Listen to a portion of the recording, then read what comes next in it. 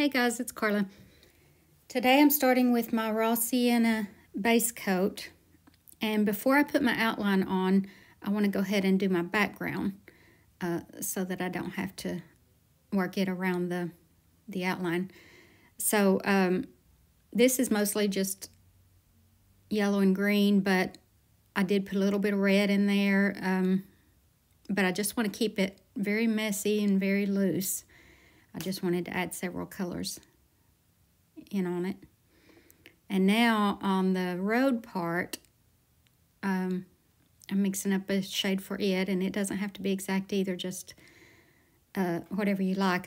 I wanted it to be light so that my shadow will show up against it, the shadow of the horse. So I'm just kind of putting some color in there. And then right here in the corner, put some more grass color. So I'm just keeping this very, very loose, just very messy brush strokes. Sometimes, you know, the raw sienna background, sometimes that shows through. So I've dried it and I've sketched on my outline. And so now I'm just mixing up blue and black, and I'm going to paint the whole thing this color. And then I can put other colors on top of it, but I just want to get all of this painted dark. And I'm just using a flat synthetic brush for this, but just use whatever you're comfortable with. All right.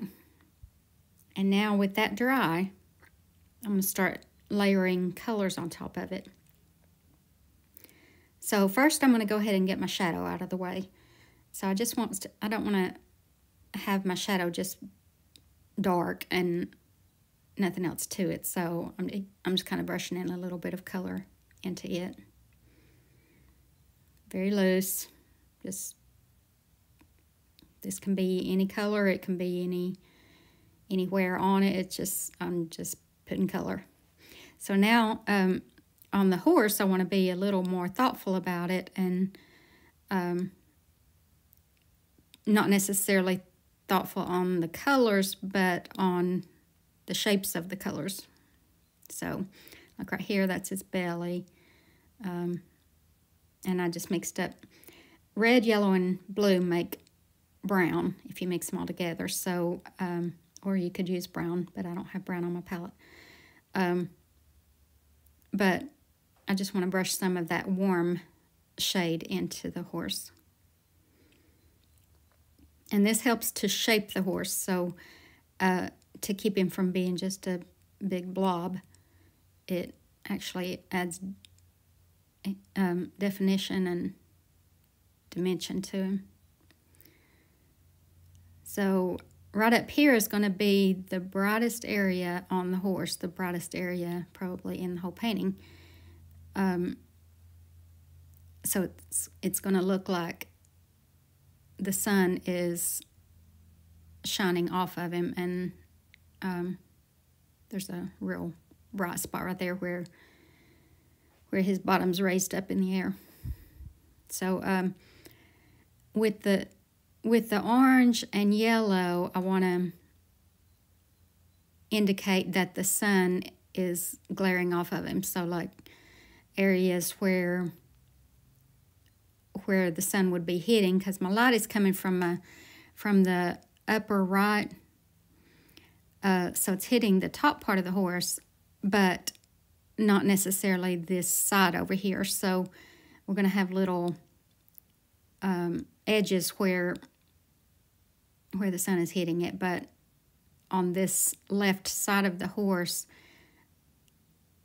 you're not going to have any of that really bright, except right there on his hip.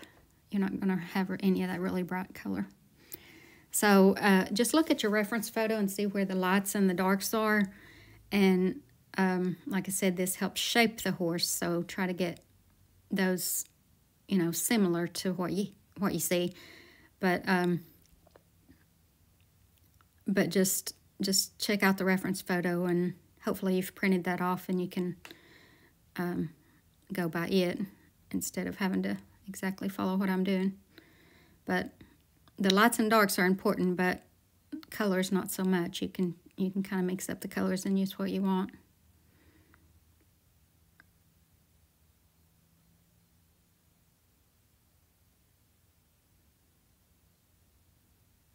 Now throughout this whole painting, I'm just using, there's one area where I'll be using the hog bristle brush, but other than that, I'm just using flat synthetic brushes. Just whatever size I need for the area I'm working in.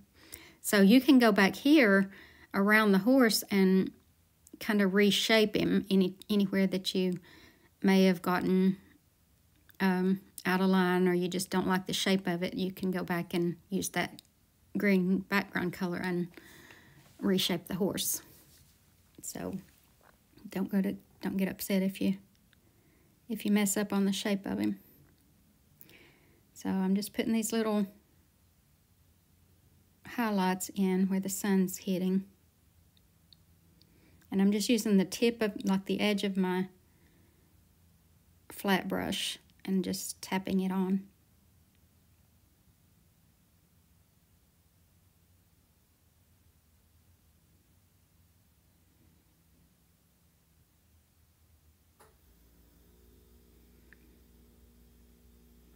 Now I brought this lighter color on down the leg a little bit, but I end up going back and putting some dark over it, so so you might not want to do that step. So right up here, I'm just kind of putting some lighter area where to indicate that that's where my light is coming from. But again, just very messy, not detailed at all. Just keep it loose. And the shadow will also have a few little highlights around it, but not a whole lot. But you know, your horse is reflecting onto the ground and it's highlighted. So, and right here, the road I feel like would have some little spots of highlight on it, so I just stumbled those in.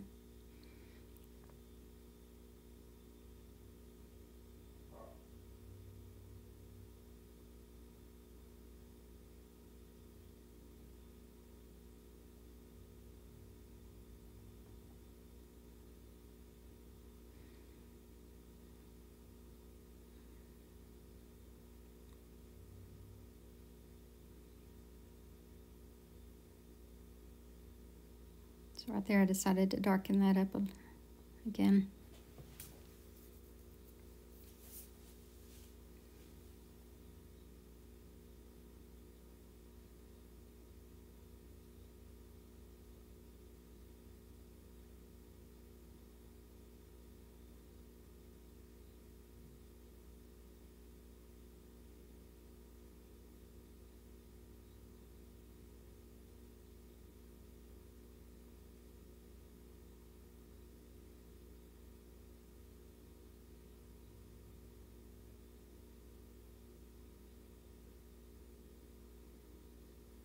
All right, now this is the hog bristle brush, and I'm using it to soften the edges of the shadow because I want the horse to be nice and crisp, but the shadow, I don't want it quite as defined, so I'm just kind of blurring out the edges.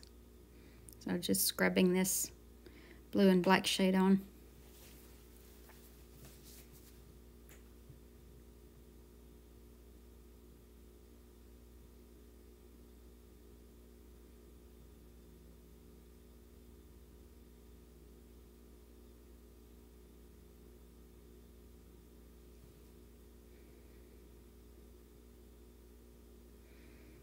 And then I decided to scumble in a little bit more of that light violet color, but again, just whatever you like there. And I also decided to put a little bit of it up here on the horse.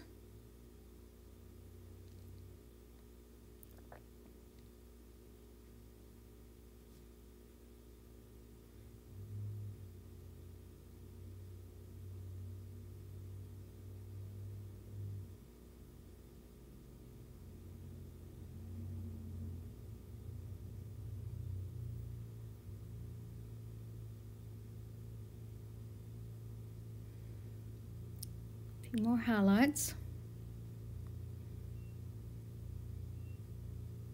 Just keep your brush moving, just keep it very, very loose. And that's it, guys. Hope y'all enjoyed this, and thank you so much for watching. I hope you have a great day, and God bless you.